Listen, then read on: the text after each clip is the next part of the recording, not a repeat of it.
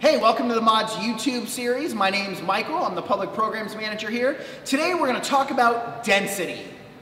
Welcome back to the museum. I'm here with Draven, one of our educators. Today we're talking about density. Draven, what is density?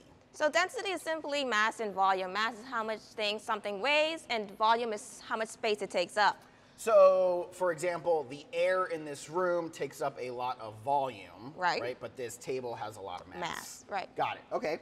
And I see that we've got some liquids here, so I assume we're going to do an experiment of sorts. But I noticed this very funky-looking instrument you have over here. What is that? So this is a hydrometer, and hydrometers test salinity.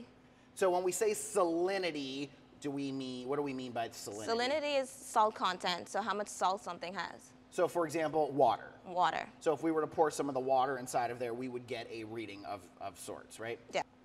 So fun fact about Florida, we're surrounded by water on all three sides. We have salt water, we have fresh water, and we also have brackish water. Brackish water is a mix of salt and fresh water. So I think today we're going to do an experiment with different kinds of water here. Now when we're swimming or when we're jumping in the water, right, I don't see what's happening in the water. I just know I'm having a great time.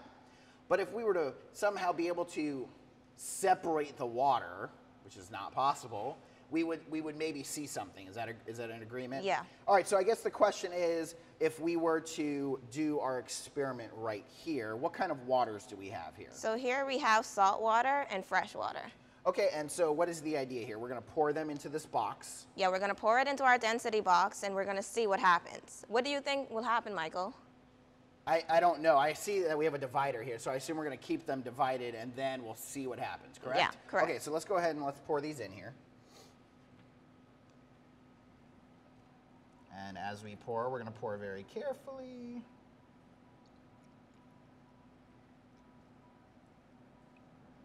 That look about good? Oh, I went way up. All right, perfect. All right. So here we got two different colored waters. One is salt and one is fresh. And now we want you to think for a minute, what's going to happen when we lift the divider? Is it going to mix?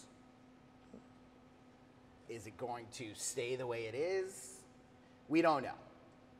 You might know, but here we go. I'll let you do the honors. I'll let you lift that through, and we're going to watch what happens here.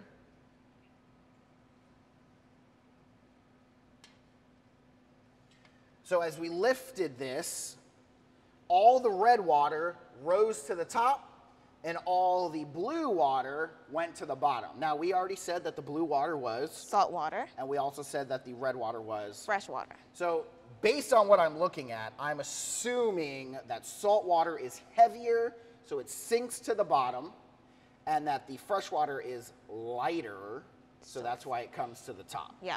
So I guess another good example of things rising to the top are hot and cold water. And a very fancy way to say that would be a thermocline, when you can see the hot water and the cold water separate out. This is called a halocline because we're talking about the differences in salt levels that are occurring right here. You can also do this around the house, kids, if you're at home and there is nothing to do and you're just trying to figure out how this works by using oil and water.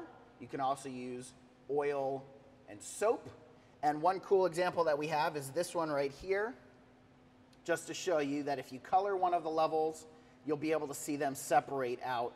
And it's really cool just to watch it happen. And what other chemicals, safe chemicals, around the house would you be able to separate out density-wise? We hope you enjoyed. We'll see you guys next time. Have a good one. If you enjoyed what you saw, give us a like and make sure you subscribe below. See you next time.